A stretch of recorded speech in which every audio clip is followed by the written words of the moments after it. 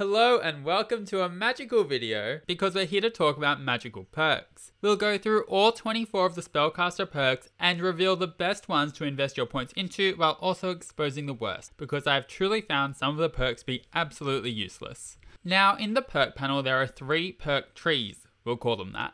They don't have an official name, but from left to right I'm calling them Knowledge, Potions, and Spell Power. Note that provided you're a high enough Spellcaster rank, each perk in the tree unlocks the ability to snap up the perk above it. There's also an interesting assortment of random perks you can pick up which only have a Spellcaster rank requirement. Alas, please subscribe and drop a like, and let's get into the perks, starting with what I've named the Knowledge perk tree. Note that I'm also giving each perk a rating out of 5. Knowledge is Magic is the first perk available at the Neophyte Spellcaster rank. This will enable Sims to read books and research on the computer at a faster rate. Testing this, it was about a 25% increase. While they didn't before, these interactions now provide magical experience, but it is quite a small amount. I'm giving this perk a 2 out of 5. Next up is Mote Hound, which is available at the Acolyte Spellcaster rank. Remember back to the task of collecting motes to become a spellcaster?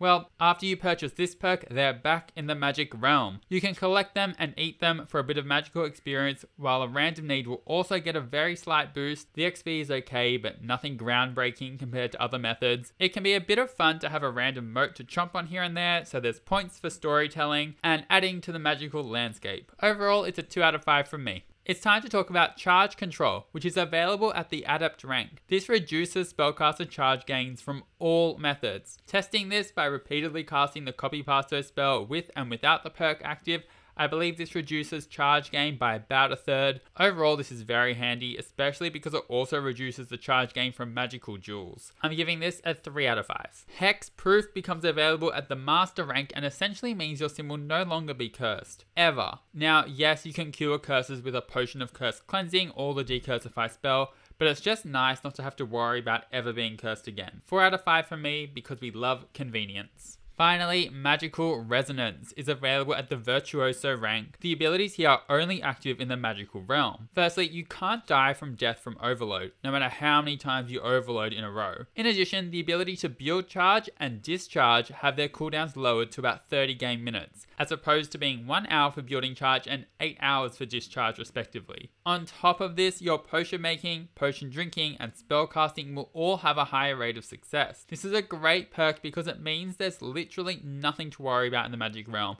You can spam spells as much as you like and train to get additional perks unlocked very quickly without having to worry about death. But it is a big oof, or restriction I should say, that is limited to the magic realm, so I'm giving it 4 out of 5. Alas, onto the Potions Mastery tree. We'll start with Blender Arm, which is available at the Neophyte Spellcaster rank. Based on testing this, it enables your sim to make potions twice as fast. Simple and well worth it in my mind. I'm giving it 4 out of 5. Next up is Frugal Combination, which you can attain at Acolyte Rank. This means there's a chance that when you make a potion, it won't use all of the ingredients. I hate to say it, but it's rather useless because you still need the ingredients to start making the potion, and most of the time you'll be harvesting them in bulk or buying them in Caster's Alley in bulk. Meaning sometimes it's like, oh cool, I saved an apple.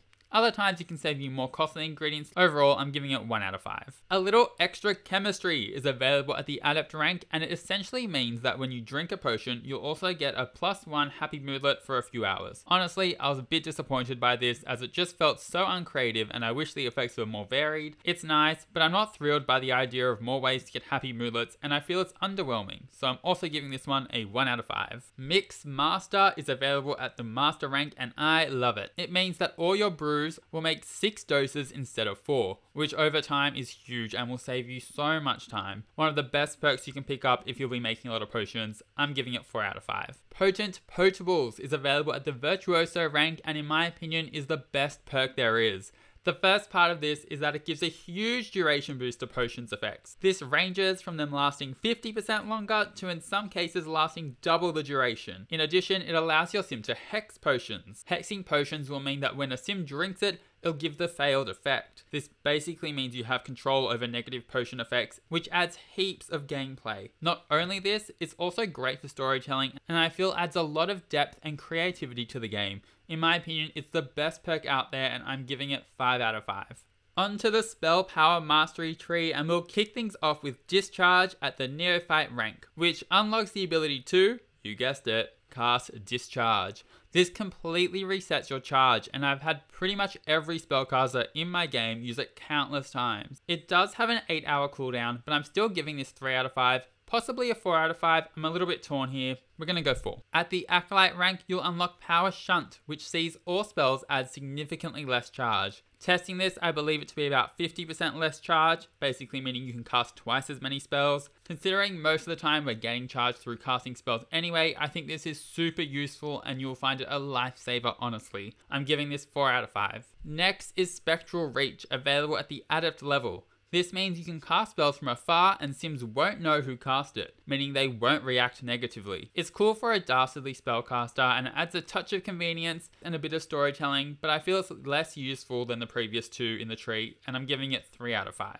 At Master rank, Master Caster becomes available. Fitting, I know. This will mean spells will never fail in the normal spellcaster charge range, while backfires are greatly reduced in charged and overcharged states. Overall, this just means more successful spells more often. It's extremely handy knowing your spells will also never fail in the normal range too if you really need a success. I'm giving this 4 out of 5. Finally, at the Virtuoso rank, we have the Master Duelist, which will give a boost to your dueling prowess, meaning you'll win much more, and also means you'll reap better rewards. This is most noticeable when dueling for artifacts, whereby you'll get 2, not 1. It's great for storytelling and adding to the idea of making a spellcaster really powerful, but overall, duels are something that could have been done better and aren't that important. The additional rewards are also eclipsed by the fact that you can just buy a lot of these at Caster's Alley. It's a 3 out of 5 from me. Now it's time to talk about the Stray perks. We'll start with the major disappointment, that is Incredible Forager, which in my mind is an incredible fail available at the Neophyte rank. I have to put it out there, this is possibly the most useless thing in the entire Sims game that I have ever come across. This perk means you'll get 1 extra harvestable per plant you harvest in the Magic Realm. So if you're going to get 3 Mandrake, you'll get 4. If you're going to get 10 apples, you'll get 11. It's especially awkward when you factor in that you can copy pasto on plants to duplicate an entire plant on your home lot, yet this perk gives you just 1 extra harvestable and is only active in the Magic Realm. I'm giving this a 0 out of 5. Yes, a 0. Absolute waste of your perk points. Do not get this. We're moving on and we're never talking about this again. The Experimenter perk is next, also available at Neophyte rank. This means that when experimenting and practicing, Sims gain experience faster with less fails. Now, it wasn't substantial. This was hard to test, but I believe the boost is somewhere in the realm of 10 to 20%. Considering you'll be doing a lot of practicing and experimenting to learn new spells and potions, I believe there is a small place for it if you pick it up early. But I'm just giving this a 2 out of 5, and that's being a little bit generous. Insightful Eye is available at the Acolyte rank and claims to greatly increase researching, experimenting, and tomb reading speeds. Testing this, I believe it to be about 25% faster, but note that I'm basing this off of researching times, because tome reading before and after getting the perk seemed consistently inconsistent in terms of how long it took. If the 25% applies to all areas, I would say this is a somewhat useful perk, but nothing to go crazy over. I'm giving it a 2 out of 5. Spellcaster Socialite, which is available at the Acolyte rank, unlocks 3 new magical social interactions with other spellcasters, being enthused about magic, discuss overcharge risks, and talk about potion mishaps. Engaging in these interactions also provide a boost to your spellcaster experience. Note that the interactions can't be spammed on the same sim. I love this perk simply for the storytelling aspect, and I'm giving it a 3 out of 5, but I will caveat that I'm a bit biased here because I find this perk cute, and I like cute things. At the Adept rank, 3 different perks become available, being Practiced Practicality, Mischief Master, and Tame the Untamable. Each of these targets a different branch of magic and means spells will always succeed when a sim is in normal spellcaster charge, while failure is greatly reduced in charged and overcharged states. Heard it before? Yes, you have. It's essentially a Mastercaster perk split into 3 separate perks that are more accessible to obtain. Useful if your sim is specialized in one area and isn't going down the spell power mastery tree, but otherwise I simply think these perks are outclassed by Mastercaster, so I'm giving this a 2 out of 5. Natural Mentor is available at the Master rank, and this significantly increases friendship gain and experience when training with other spellcasters. While it was very tricky to quantify, I could definitely tell the difference before and after the perk, and if I was to guess, and I do want to stress that this is a bit of a guess, I feel it doubles both the relationship gain and the magical experience gain. Well worth it, as it adds a lot of value to an underused social aspect of the wizarding life. I would give it 3 out of 5. Magical Discounts is available at Master Rank and means all items for sale in Caster's Alley are 50% off. While this can save you a lot of simoleons, it's also not that hard to make money as a spellcaster, and so I'm giving this 2 out of 5. It's a nice to have, but not a necessity by any means. Alas, that's all the Spellcaster perks in The Sims 4. If you enjoyed or found that helpful, then please subscribe and leave a like. I would really appreciate it, and have an amazing day. See you later.